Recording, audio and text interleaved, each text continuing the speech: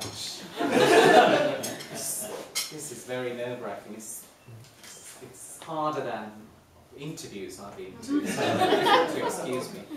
What can I say? I had to say something about you, don't I?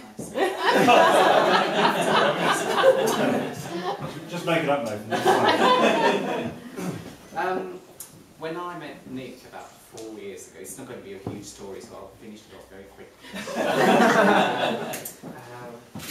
I just wanted to thank him for sending me the first message about 4 years ago to one of my profiles in DD. What?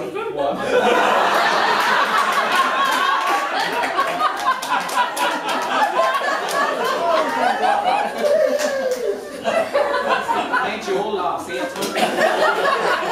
Excuse me. It was one profile, actually.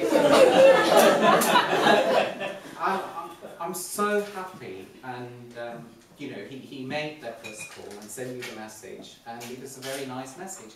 At which point, I didn't know where Jersey was. So it was so hard to picture where is Jersey, and I'm in London. How this is going to work, you know.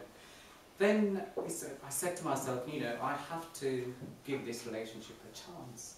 And our relationship then grew and grew, and it's based on